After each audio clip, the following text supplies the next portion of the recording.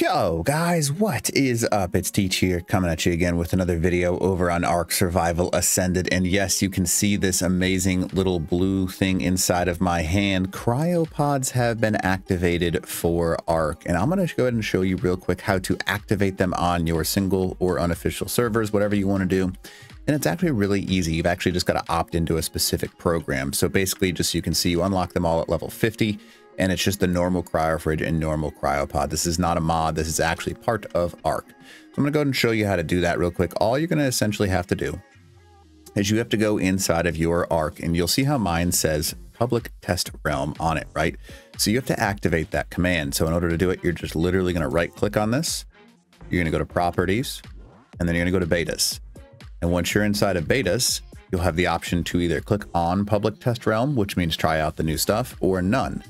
You are automatically put into none.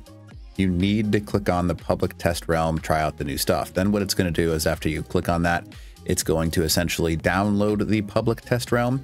And then once it's downloaded that public test realm for you, it's going to verify those files. So it's going to take about 10-15 minutes on it.